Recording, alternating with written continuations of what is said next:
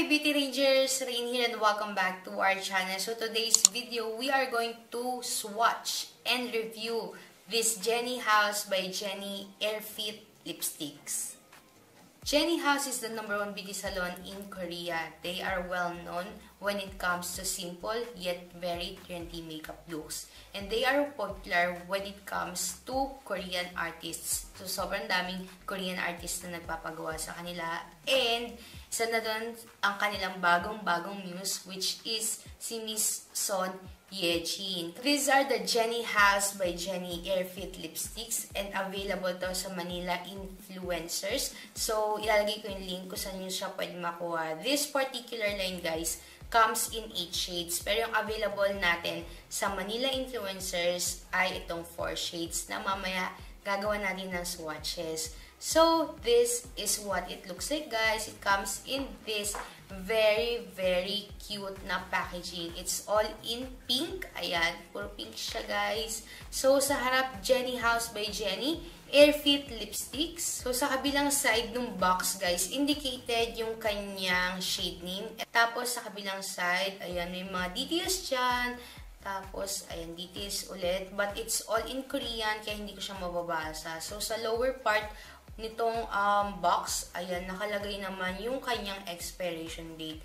Sa top portion, ayan, yung kanyang shade name ulit. So, this is the Airlift lipstick, guys. Sobrang ganda ng packaging niya and sobrang favorite kong pink. So, sobrang kinikilig ako ngayon kasi sobrang ganda talaga. So, ayan, comes in this pink magnetic na tube. Ayan, kita niyo naman, guys, diba yung pagka-magnetic niya.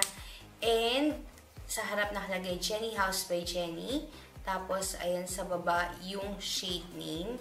Tapos, when you open it, meron dyang shade name ulit. Very classy nung itsura niya. And, guys, may weight yung pinaka-mismong tube niya. Very social niyang tignan talaga, guys. And very social niyang hawakan. So, ayan yung pinaka-lipstick. So, this part right here naman, guys, is metal. So, this lipsticks comes in 3.8 grams of product. And, ayan, ganyang kahaba yung 3.8 grams na product. So, itong lipstick na to, guys, wala siyang scent na kahit ano. Kaya, I think sobrang okay nun para sa mga sensitive sa scents and yung mga ayaw na merong scents na product. So, since lahat nung nasa packaging niya ay puro Korean, let's go to the website para basahin yung kanyang claims and description.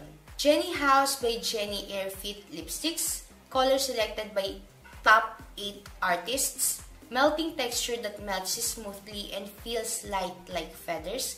Keep it all day and dramatic matte finish. Focus your attention with bright and soft color. Maintain balance effect and vitality with moisturizing power. So, as you guys can see, I have here 4 shades nga. And suot ko na yung isa. Kaya naman, without further ado, ito na yung swatches nitong Jennyhouse by Jenny Airlift Lipsticks.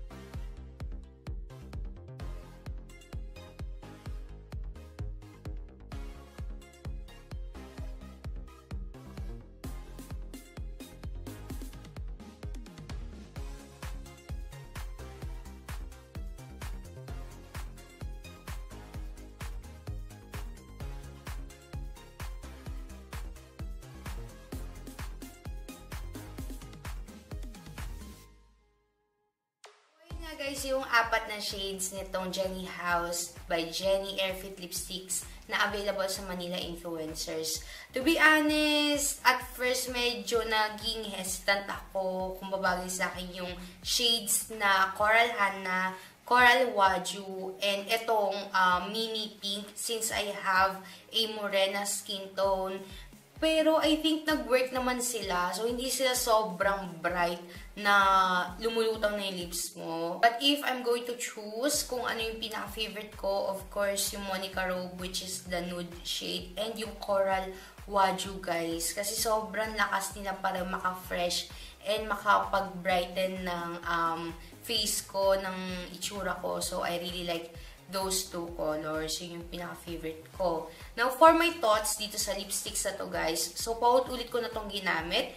Hindi ito yung first time na ginamit ko sila. Kaya alam ko na talaga yung thoughts or yung review ko na sasabihin sa inyo. So, umpisa natin sa kanyang packaging. Ayan, sobrang cute talaga ng packaging niya, guys. As in, sobrang ganda nito pag nilagay mo sa vanity mo na nakahilera. Sobrang ganda, diba? Superb yung kanyang packaging kasi ayan, diba? Magnetic siya. So, hindi ka mag-worry na, alam mo yun, magkakalat siya sa bag mo. Hindi ka mag-worry na mawawala yung cup and masisira yung product sa loob. So, ayan. Sobrang ganda ng packaging niya, guys. So, itong 4 na shades na meron ako, guys, pare-pareho naman sila ng quality. Itong Airfit lipstick kasi, para siyang soft matte lipstick. So, it's very, very pigmented. Nakita nyo naman kanina, guys, nung pag-apply ko.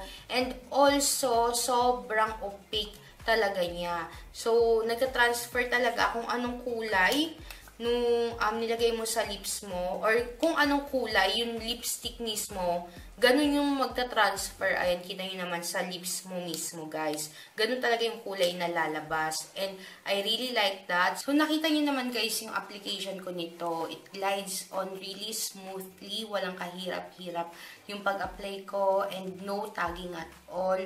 So, nung in-apply ko rin siya, guys, nakita nyo lahat ng shades, yung 4 na shades na yun, hindi siya patchy. So, it's very soft sa lips and very lightweight lang din siya, guys. Okay. And, kanina pa ako hindi uminom ng water and I'm kinda dehydrated na.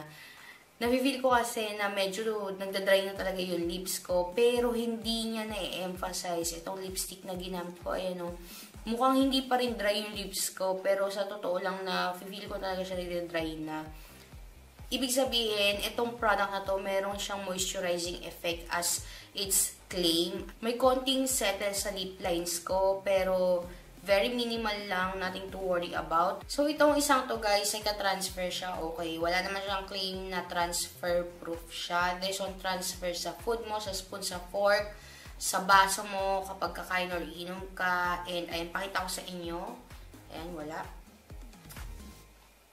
Ayan, may transfer siya. Pero guys, yung pinaka nagustuhan ko dito sa product na to is kahit may transfer siya, once na after mong kumain, makikita mo na may naiwan siyang tint sa lips mo. As in, grabe yung tint niya, guys. So, kanina nag-swatch ako, medyo nahirapan akong palabasin yung kulay nila if hindi ako gagamit ng pang-cover or conceal nung tint na naiwan nung 3 bold na lipstick. Kasi na sobrang grabe yung yung tint na naiwan. So, gumamit na ako lahat-lahat, guys, ng lip makeup remover. Hindi pa din siya natanggal. Magpapakita ko sa inyo dyan ng clip kung saan nag-swatch ako sa kamay ko. And grabe, hindi talaga siya natanggal. Pakita ko sa inyo, guys, ayan. Ano lang to, dry na tissue. Ayan, tinanggal ko, Pero, ayan na yung tint niya, guys. As in, grabe. Ayan, Diba? Ang OA ng tint niya. Like, para akong lip tint, pero lipstick yung ginamit ko. Alam niyo yun, sobrang ganda ng, yung tint na naiwan niya. And, I really like that kasi, syempre, kapag kumain ako, hindi ako nag-worry na wala na akong lipstick after. All in all, guys, sobrang sulit, sobrang worth it, and sobrang must try itong lipstick na to ng Jennyhouse Airlift Lipstick. And, guys, I'm so happy to share na available na to sa Manila influencers. So, hindi ka na mag-worry kung saan ka mag-order sa Korea kasi meron ng stock dito sa Philippines via Manila influencers nga. So, ilalagay ko yung link sa description below kung saan nyo to pwedeng ma-order.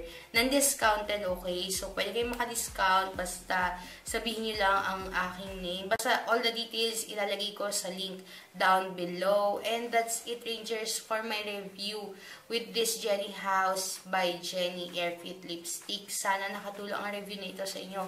If yes, don't forget to give this video a thumbs up, subscribe to my channel, and click the notification bell button below para ma-notify ka every time may bago akong upload. See you on my next one, Rangers. Bye!